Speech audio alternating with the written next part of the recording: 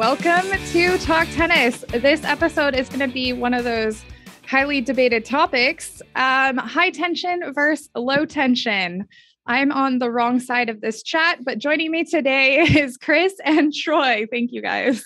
Hey. I was thinking maybe an easy, fun first question to get into the topic would be, when did you realize in your tennis career what you liked from your strings? And like, when did you start controlling your string tension? For me, it was as simple as getting a job at Tennis Warehouse, having a string machine available at any given time, either getting strings for really cheap or not having to pay for the string, period. That's when I started exploring and finding my way in the world of, or really getting in tune with my racket and my string. Before that, it was all about budget. When I was playing on the junior college team, it was all about cheap string, lasts forever.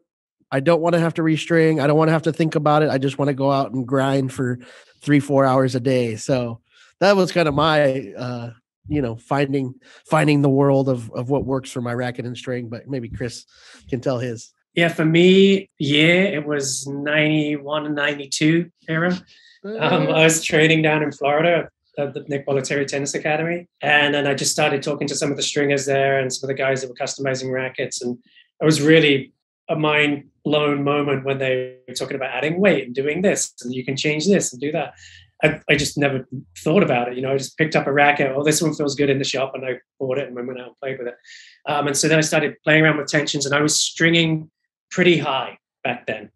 So, like way in the 60s, and I was using a lot of thick nylons, like 15-gauge nylons, just to deaden the string because I was younger, faster arm, and I was swinging bigger, and so I needed something to rein that in and give me some control. And then when I was in college, it was all about the budget, and I was swinging with I think I was using Prince Tournament nylon 15-gauge, in the high 60s, like probably like 67 pounds, in an oversize, in a Daunting Pro 1 oversize, and it lasted about 30 minutes, whether I was playing a match or hitting, but it was cheap as chips, and so I could keep just throwing it in there. It didn't really matter. Yeah, I'm going to chime in from the female perspective because this actually does feel like a bit of a divide in the industry and amongst players. And I think more females are learning to string younger, but it's weird. There's this whole when you're growing up as a tennis player, girls don't often start stringing, but boys do. Because I just remember at the tennis academy I went to, we would give our rackets to the guys, give them string, pay them $5 a string job, and they would get it done for the next day. But none of the girls strung. No one knew how to string. Even when I went to college, it was like, you just give your racket to the stringer and you ask for what you've been told to ask. So maybe I still have some discovery to do with my strings. But definitely it does feel a little bit different between men and women, I guess. I don't know. That's a weird thing to think, but a little bit. Same when I was in college, we would string for the women's team. They was like, oh, can you please? Yeah. Like, yeah, no problem. Because you got to string your own racket anyway. And so you just put another one on the machine and knock it out for them.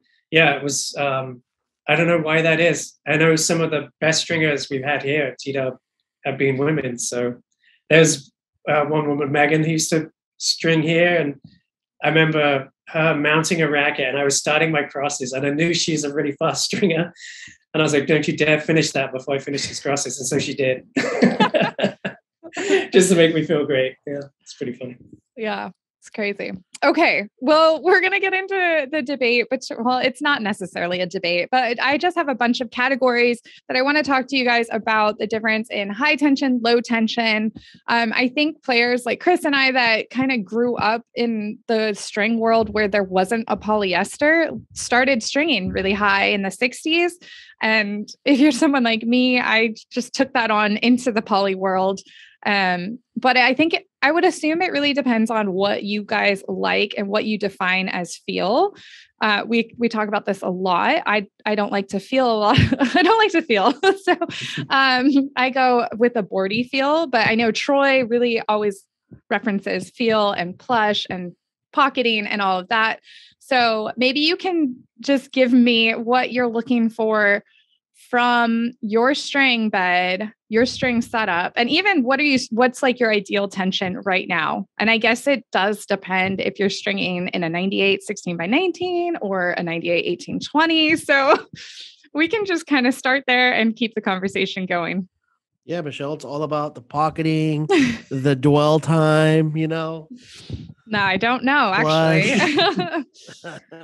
No, but for me, before I worked at Tennis Warehouse and started stringing and experimenting, I used to use a Dunlop 200 18 by 20 pattern. It was a really soft racket. It was like low 60 flex. But when I first started using polys in that racket, I think I was using like the Ghost and Polylon because it was like super cheap and durable, like a 16 gauge. And I actually used to have it strung at like 60 pounds. So it was pretty tight for a racket like that and dead, just because other players around me, or like the coach at the time, he was, pretty old school, like gut nylon. And, those were the tensions that were recommended. So I was like, all right, string it at 60 pounds, 61. And then from there, I started getting into like, a little bit better co-polys. I went from a Ghost and Polylon to a Signum Pro Poly Plasma. And I was like, oh, this is nice, And then once I started working here and trying different stiffnesses of rackets, like that racket was really, really soft, not a wood racket, but essentially if you think of it that way, you could put metal wire in a wood racket because it's so flexible and it's still not really going to hurt your arm. So luckily I had a racket that was like really soft. And so I didn't have to learn the hard way and I didn't really get any arm injuries. But right away, like my first racket I reviewed was a K-Blade 98, and that had like a higher stiffness, I think like 67. And that's like when I was like, oh man, this is like definitely firmer than my racket. And so I started learning like, gradually drop the tension to find that like happy medium between, a stiffer frame like that and a stiff poly, to kind of find the balance. So that's kind of how I gradually started working my way down, and it was gradual. It was like, 60 down to 55. And then I was kind of like in the 55 to low 50 range for a while.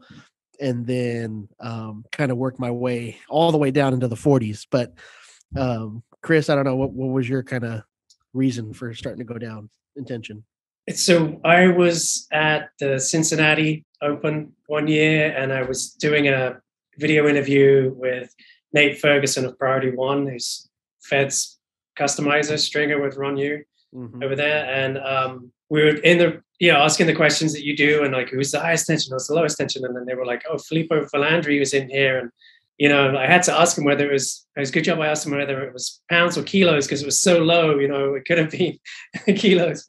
And then I think he was down, if you convert it into pounds, he was like in the low 30s, like around 35 pounds. And I'm like, that's something I want to try. So when I came back to T-Dub after we had been filming, I was using the Vocal Power Bridge 10 mid at the time, and I started doing what I call the low tension experiment. And we did some blogs and some videos on it. There's a thread, you can probably still find it on the message board about it. And actually, when, 45, 40, 35, 30, 25, 20. And then I was just like, well, the stringer machine only goes down to 10 pounds or whatever, I did it 10 pounds. And I wanted to just go lower. So then I just pulled the string straight with my hand and clamped it. I don't even know why I clamped it.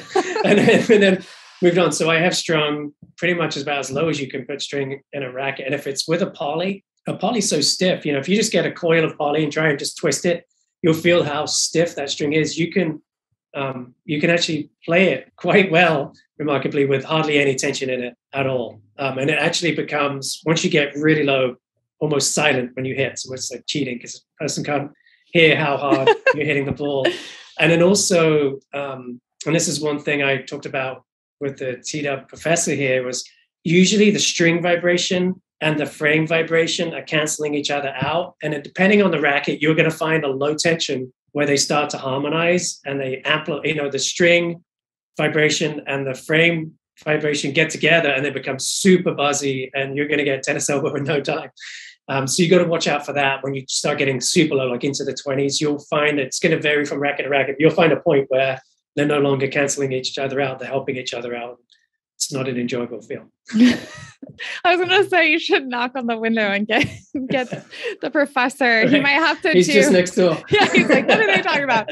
He's going to have to do like a supplemental episode to this, because I have a lot of questions, and I know there are others out there that probably have similar questions, and I don't know if you can help debunk these questions or at least explain them. But here's a couple. I'm just going to start shooting them off.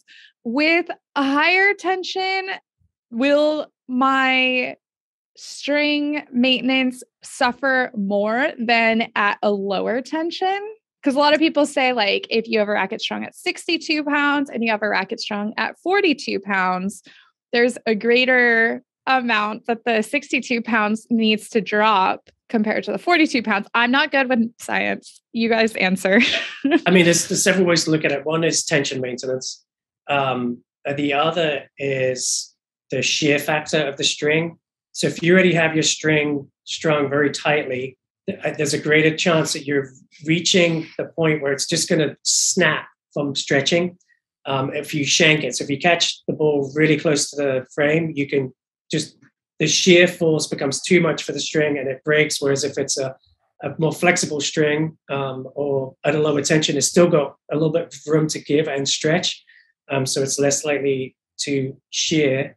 And then I think on the flip side of that, lower tension, the string is going to be moving around a bit more. It's going to, especially when you're brushing up, the strings can get displaced more, and then they snap back on a poly. So you're going to get a chance of increased notching, which could lead to premature, like earlier breakage on the sweet spot area in the middle of the racket. So you got those two kind of factors going in as far as string breakage, and then I'll let Troy jump in and talk about tension maintenance. Yeah, I would just think, like kind of what Chris was saying about the high tension. Just think of the string as when you string it tight like that, you're putting the string under more stress. It's constantly being pulled, that tension is really tight. So it's under a lot of stress, and that, would cause it, I would think, more likely to, break on, like he was saying, off center or whatever. As far as tension maintenance goes, I don't know if there's an exact, right or wrong answer, but say you string a poly, a monofilament at 70 pounds, whatever, you're already like putting it under a lot of stress and it's constantly being stretched out. I wouldn't think that there would be much more, for it to give. Whereas at a really low tension, you're not, this, like I say, a really hand pull or whatever on the other extreme, the string's not, it's just kind of sitting. It's more like a net at that point. I don't think it would lose tension that fast because it's already really loose. But then again, I don't think it's being tested, so to speak, as much as the high tension would be. So I don't know. I think there might be like a sweet spot zone, but as far as which one's going to lose tension faster, I know exactly like the answers for that as far as string material and string construction, but I would think the one that's being stressed out more is going to get more damage done to it when you're hitting the ball. Yeah, that makes sense. It's going to play, a higher tension is going to play dead. And even when it drops some tension, it's going to play dead. The string is going to stretched. Yeah, not only is it losing tension, it's losing some of its elasticity just over the amount of times you keep stressing it by hitting it with the ball. So it's just going to play dead regardless. So maybe for some players, it remains controllable because it was dead when they first had it strung. They've got 2 hours of play on it. It's still playing dead. Whereas a string at a lower tension, which is giving more, I think once it starts to bag out, the ball trajectory becomes a little higher and it can become a little flighty. So I think I've noticed with certain strings down, especially softer co-polys, so a poly that's blended with nylon or another material, they tend to drop tension. And when they do, for me at a low tension, they become a little flighty and then I'm missing long. And that's the reason why I use a poly is to not miss long. Well, and you're starting to hit on another question that I think comes up often with the high-low tension debate is a control or the control factor, the control and the power factor, kind of the control versus power. A lot of people go into stringing a racket thinking, okay, if I want more control, I can jack up the tension and get it that way. If I want more power, I can drop the tension and get it that way. If you are taking a control-oriented string and stringing at a low tension, will you still find control? Yes. If it's a poly, yeah. If it's a poly, yes. Mm-hmm. Is it going to be the right amount of control for you? Maybe not. I know, like Michelle, for instance, you love higher tensions. You like that firm, kind of crisp, deader feel. Mm-hmm. And so if you suddenly went out and hit with a racket at 46, you'd be like, whoa, just, the ball's going to sit on the strings. It's going to leave the racket at a different part of your swing than it would at the regular tension, where it's just in and out. It's flattens on the string bed and then it just comes out. And so I think once you got used to that, you would regain the control, but there would definitely be an adjustment period for you there. But I mean, I used to use high tensions. Now, 48 pounds is sweet. It's a sweet spot for me, and that's fairly low, I feel. Mm-hmm. And with most co-polys, I can be at 48 pounds quite comfortably and not have to worry about control. Troy, anything to add on that one? No. Yeah, I mean, I like a tension probably pretty similar to what Chris was saying. But for me, it's also very dependent on the racket and the string pattern.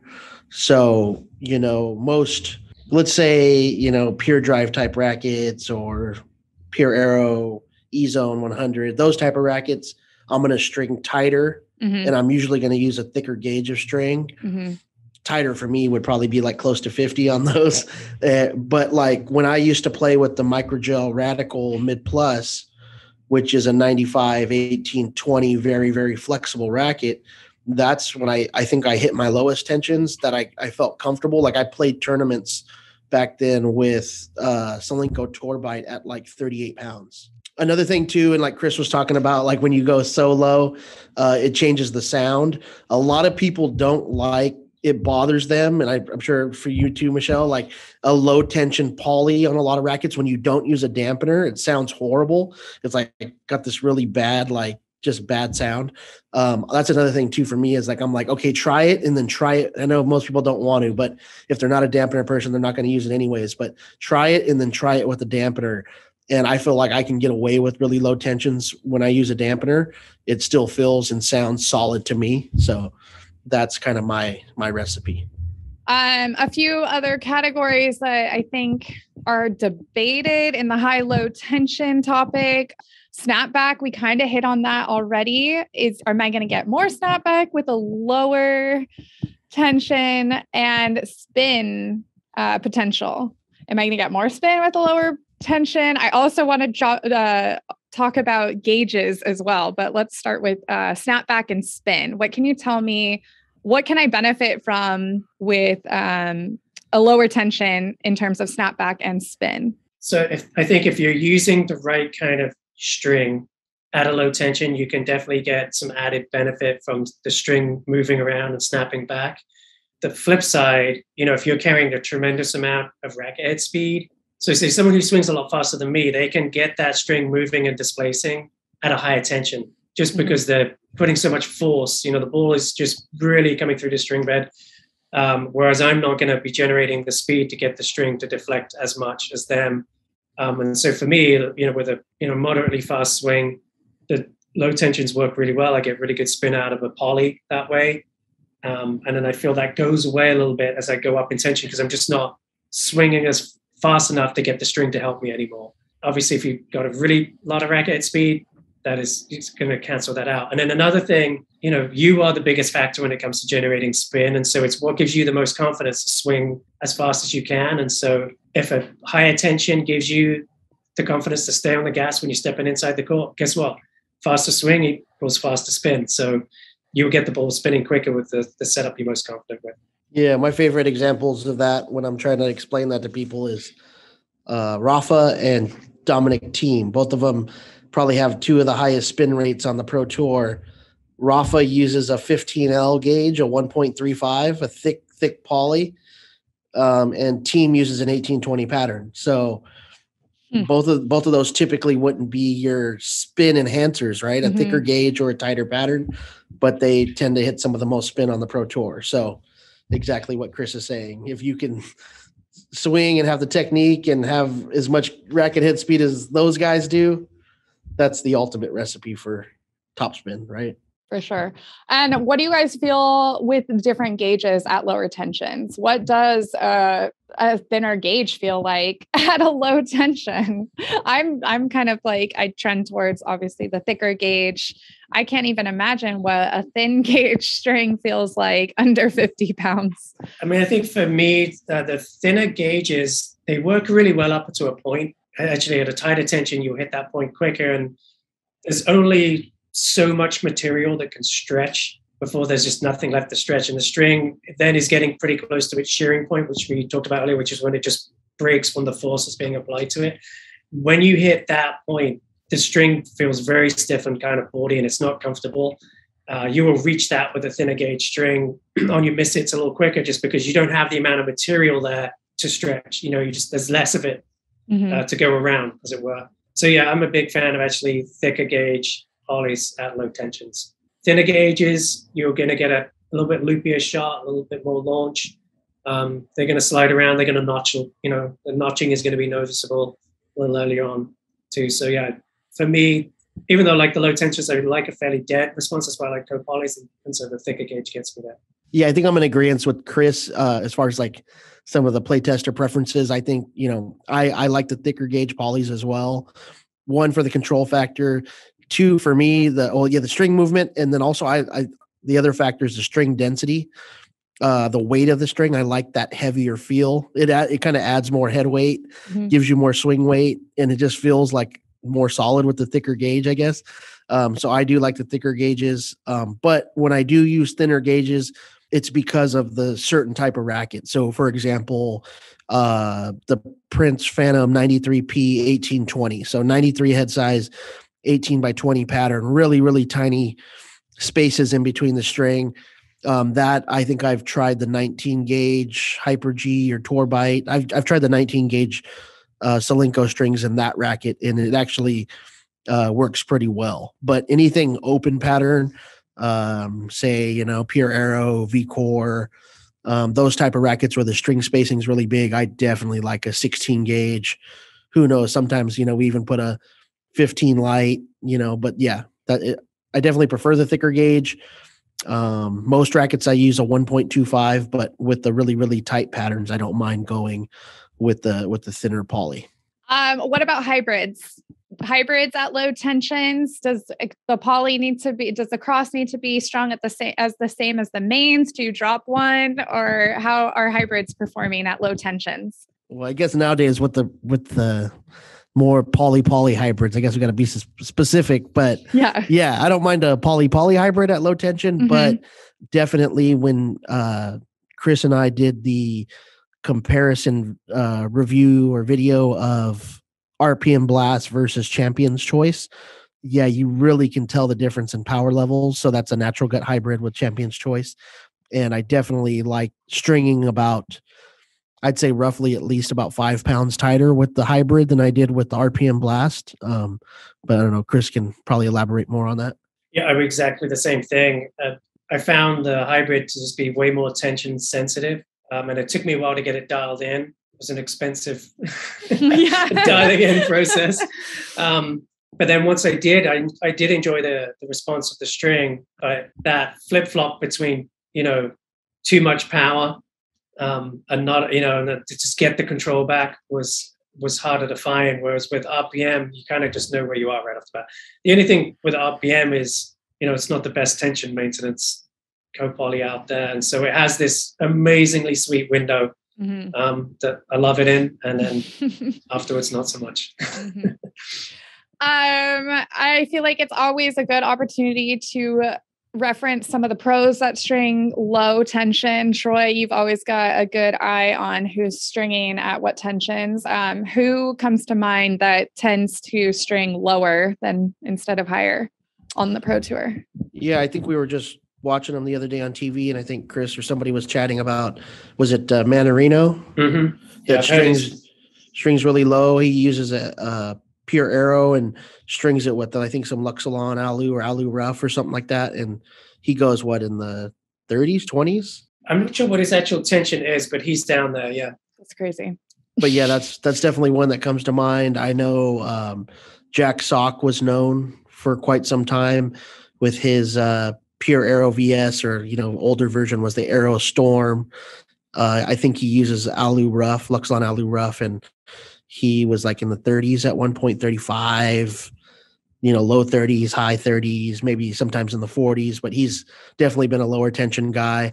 And then another one that kind of surprised me because he uses a hybrid, and I definitely think a lot of it has to do with arm comfort because he's had some injuries, but Katie Shikori, he uses like natural gut with, I think, Luxilon Element.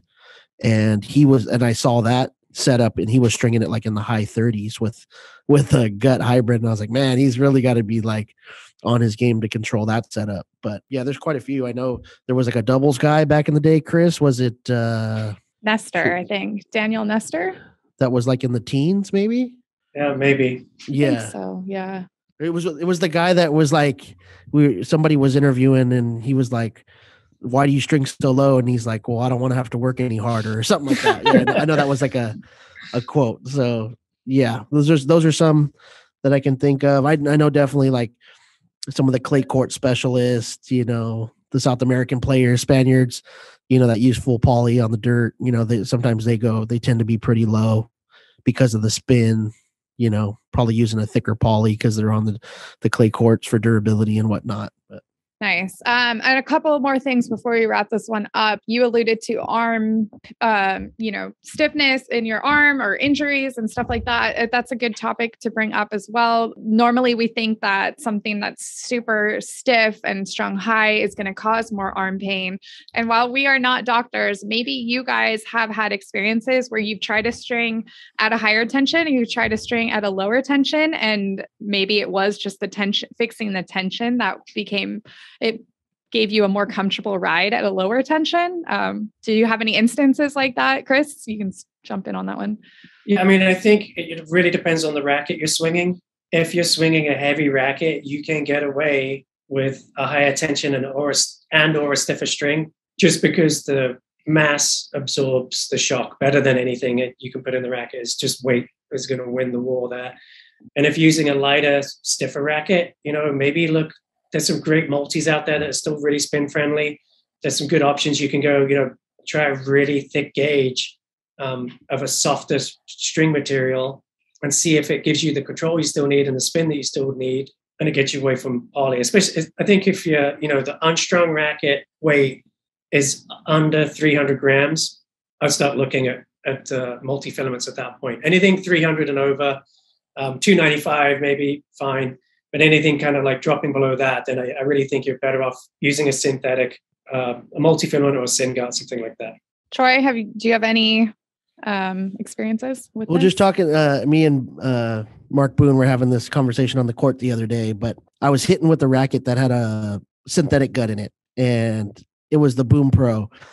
And I was like, man, I love this racket, but the more I hit with it, the string was comfortable, but I really couldn't get the ball to dip. The ball was kind of, spraying on me a little here and there. And I was like coming to the conclusion, and we've debated it before, but I think I would rather choose like my favorite poly, say like Hyper G or something like that, and give me any racket. And I'd rather go play a competition with that than have my perfect racket and not the right string set up for me. Like have to use a multi or have to use a synthetic because I'm so used to the bite and the predictability and the spin of the poly that almost is the overriding factor. So I get a lot of questions from people that are using, say a really stiff racket, and we'll just name, a Pure Drive or, maybe like a V-Core or Head Extreme, something that it's like on the firmer side of the spectrum.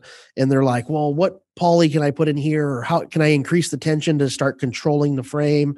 And it's like at that point, I want to give them a quick fix, a cheap string option or something they can just, have it restrung and be done. But at that point, it's like, for me, I think maybe you should start trying maybe some different frames or demos, because I think maybe in that sense, you should go with a softer racket, maybe like a Prince Phantom or a Yonex V-Core Pro or a Wilson Blade, and have the comfort and the softness built into the frame. And you could probably get away with using your favorite poly. That's how I've always been. I've always preferred the softer, the thinner beam, that type of feel in a racket. And I can get away with using the 4G or whatever the stiffest Mhm. poly is in the world because of the built-in comfort of the frame. So that's just kind of my perspective on things, but not everybody, once you have a frame like that, can just go and dispose and get a new racket right away. So, No, I like that. That's good. That's a good perspective. I haven't thought of it that way. To end this episode, I want you guys to just reassure someone or give them, that little push to try a lower tension. Let's say our listeners out there are at like 52 pounds in their racket, and obviously everyone's playing with different rackets. What are a couple things that can maybe just make them restring a racket at 42 pounds or 45 pounds or wherever, give them some ideas and suggestions and that confidence to try the low tension, or give it to me. Maybe I'll go try it too. So, I think right off the bat, just get ready to experience something really different, and then don't take it into a tournament. Yeah. Go hit with a buddy and then share the racket, have fun with it. Maybe do this with a friend. And if you're on a tight budget, that you can split and you're not stringing your own racket, so you've got the cost of the string plus the labor, you can kind of split that, and you're just like, okay, we'll put it in this racket. We're going to try this string at this tension, and we're going to have fun, and you can maybe film it and send it to us. We'll watch it and then laugh at it with you, or cry over it with you, or however it goes. And so, I would just say have fun with it. There are some really affordable polys out there that you can try this with. We've got a ton of polys on the website for under $10. Choose one of those if it's going to be a poly, and give it a whirl. 35 pounds is a great starting point, and have fun. Nice. I like that. Actually, before you answer, Troy, let's just incentivize this. If you guys are interested in trying a low poly, shoot us an email and maybe we can help you out, send you some string. I can't guarantee it will be the string that you want, but we've got some extra string floating around. So podcast@tennis-warehouse.com. Troy, what say you? Yeah. Obviously if you have the opportunity, maybe you can gradually work your way down tension wise, a couple pounds or 2-3 pounds here and there to kind of dial it in. You don't have to go 15 pounds lower unless you really just want to have fun, like Chris was saying, and going with a buddy and just do it for that. But I think it's definitely, especially if you're a full poly user, definitely give it a try. Like I said earlier, if you're not a dampener user and you don't like the sound, maybe try that. Once you start going, I noticed for me, like in the 40 ranges, it does not sound great when you have no dampener in that full bed of low tension poly. So maybe try a little circle dampener, T-dub dampener, and I think that really makes the sound a lot better too. So that's kind of how I feel about it. Awesome. Well, I think that wraps up this episode. Everyone go try your string at a low tension and reach out to us if you have any questions about strings or any other gear questions. We're happy to help, and happy hitting.